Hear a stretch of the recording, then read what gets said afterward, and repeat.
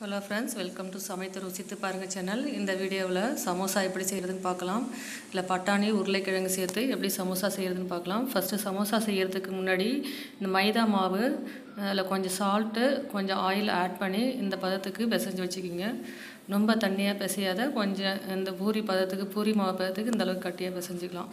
இப்போ மசாலாவுக்கு பார்த்தோம்னா ஃபஸ்ட்டு ஒரு 2 ஆனியன் கட் பண்ணி வச்சுக்கிறேன். ஒரு கேரட்டு நல்லா ஸ்லைஸ் பண்ணி வச்சுக்கிங்க.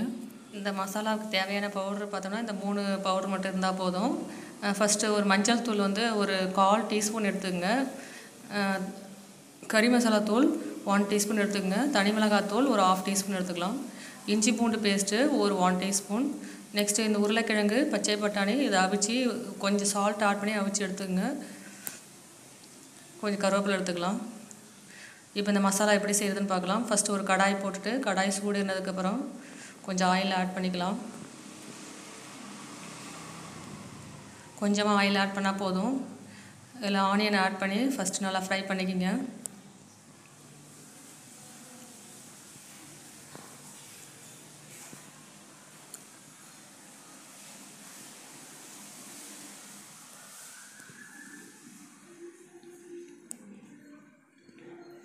ஆனியன் நல்லா ஃப்ரை ஆயிடுச்சு.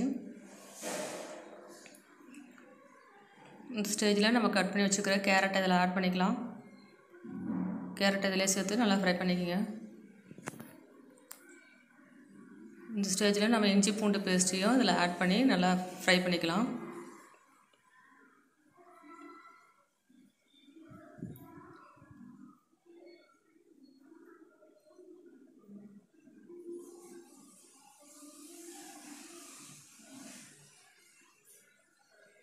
இப்போ நம்ம அவிச்சு வச்சுருக்கிற உருளைக்கிழங்கு பட்டாணி எல்லாத்தையும் இதில் ஆட் பண்ணிக்கலாம். உருளைக்கிழங்கு நல்லா மசிச்சு இதில் ஆட் பண்ணிக்கோங்க. கருவேப்பிலை பட்டாணி எல்லாத்தையும் ஆட் பண்ணி நல்லா மிக்ஸ் பண்ணி விட்டுடலாம். இப்போ இந்த மசாலா அந்த பவுடர் எல்லாத்தையும் ஆட் பண்ணிக்கோங்க. மஞ்சள் தூள், தனி மிளகாய் தூள், கறி மசாலா தூள் இந்த 3 தூள் இதிலே ஆட் பண்ணி நல்லா கிண்டி விட்ருங்க.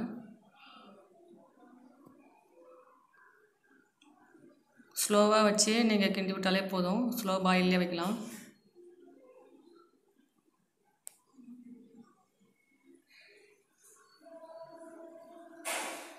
இதுக்கு தேவையான சால்ட்டு நம்ம ஆல்ரெடி சால்ட்டு போட்டு தான் உருளைக்கிழங்கு பட்டாணி நீங்கள் வச்சுருப்பீங்க. அதனால் இப்போ கொஞ்சமாக சால்ட் ஆட் பண்ணால் போதும்.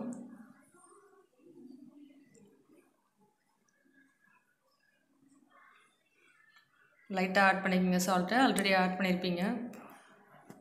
அவ்வளோதான், சூப்பரான மசாலா ரெடி ஆயிடுச்சு. இப்போ நம்ம சமோசா செய்கிறதுக்கான ஷீட் எப்படி ரெடி பண்ணுறதுன்னு பார்க்கலாம். நம்ம 2 பூரி சைஸுக்கு மாவு எடுத்துக்கோங்க. இது எடுத்து நல்லா மெலிசாக எந்தளவுக்கு மெலிசாக உருட்ட முடியுமோ அந்தளவுக்கு நல்லா மெலிசாக உருட்டிக்கலாம்.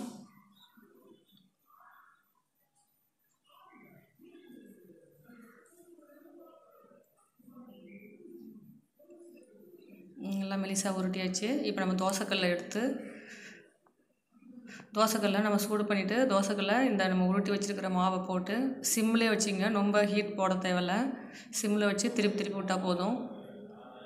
நல்லா வேக விடக்கூடாது. அந்த லைட்டாக அந்த ஈரப்பதம் போகிறதுக்காக தான் தோசைக்கல்லை போட்டு திருப்பி எடுத்தால் போதும். ஒரு 3 or 4 டைம்ஸ் திருப்பி போட்டு எடுத்தால் போதும்.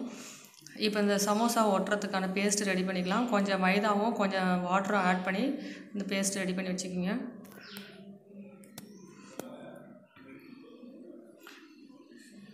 இப்போ நம்ம ஷீட் கட் பண்ணிக்கலாம். கார்னரில் இருக்கிற தேவையில்லாத பார்ட்டை வந்து ரிமூவ் பண்ணிவிட்டு உங்களுக்கு எந்த சைஸ் வேணாலும் நீங்கள் கட் பண்ணிக்கலாம். பெரிய சைஸாக இருந்தாலும் செய்யலாம், சின்ன சைஸாக இருந்தாலும் சமோசா வரும். நான் இப்போ மீடியம் சைஸில் கட் பண்ணியிருக்கேன். இது மாதிரி தான் சமோசாவுக்கான தேவையான ஷீட் வந்து ரெடி பண்ணணும். இப்போ ஒரு ஷீட்டில் ஒரு சமோசா தான் செய்ய முடியும். இப்போ இந்த ஃபஸ்ட்டு ஒரு ஷீட் எடுத்துக்கிறேன். இந்த கார்னரில் கொஞ்சம் மசாலா ஆட் பண்ணிவிட்டு இந்த கார்னர்லேருந்து அப்படியே மடிச்சுக்கிட்டே வாங்க.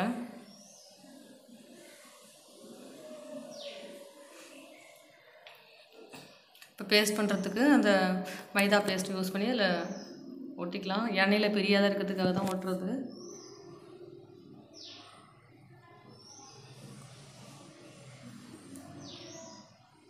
இப்போ பெரிய சைஸில் காமிக்கிறேன் பாருங்கள். 2 சமோசா மட்டும் ஒரு இதில் 2 சமோசா மட்டும் செய்யலாம். இப்போ பார்த்தோம்னா ரெண்டே ஷீட்டு தான். இப்போ 2 ஷீட்டில் பெரிய சைஸாக வரும்.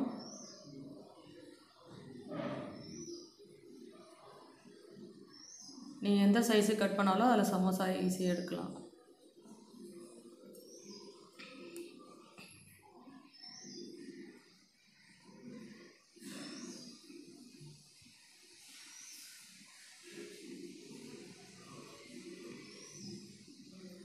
இது ஸ்மால் சைஸ் பாருங்கள், கொஞ்சம் சின்ன சைஸில் இருக்குது.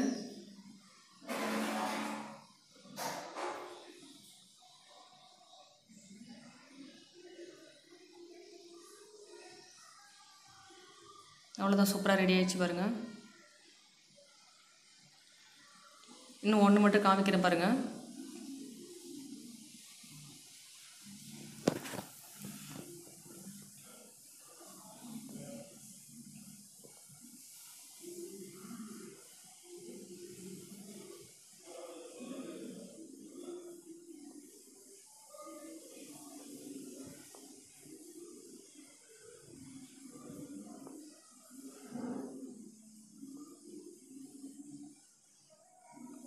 அவ்வளோதான் ரெடி ஆகிடுச்சு. தேவையில்லாத பார்ட்டை ரிமூவ் பண்ணிடலாம். அவ்வளோதான், சூப்பராக சமோசா ரெடி ஆகிடுச்சு. இப்போ நம்ம கடாயில் போட்டு எடுத்துடலாம், ஆயிலில் போட்டு எடுத்துடலாம். ஒரு கடாயை வச்சுட்டு அதில் ஆயில் ஆட் பண்ணி சூடு பண்ணிக்கிங்க. கொஞ்சமாக ஆயில் ஆட் பண்ணியிருக்கேன். ஆயில் ஆட் பண்ணி சூடு ஏறினதுக்கப்புறம் நம்ம எடுத்து வச்சுருக்கிற சமோசாவை அதில் போட்டுக்கலாம். நான் 3 போட்டு எடுக்கிறேன்.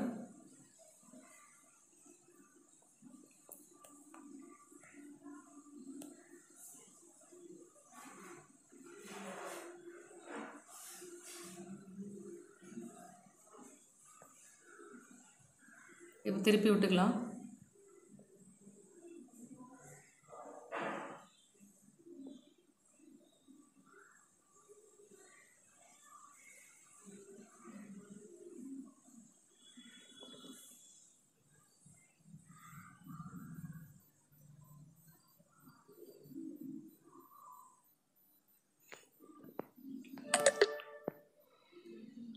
அவ்வளோதான், சூப்பராக சமோசா ரெடி ஆகிடுச்சு. நம்ம அது பிளேட்டுக்கு மாற்றிடலாம்.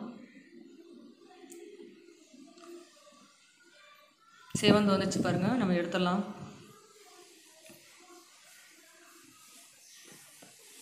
அவ்வளோதான் ஃப்ரெண்ட்ஸ், சூப்பரான சமோசா ரெடி ஆகிடுச்சு. நீங்களும் செஞ்சு பார்த்துட்டு எப்படி இருந்ததுன்னு சொல்லுங்கள் கமெண்ட்ஸில். நெக்ஸ்ட் வீடியோவில் பார்க்கலாம். Thank you friends.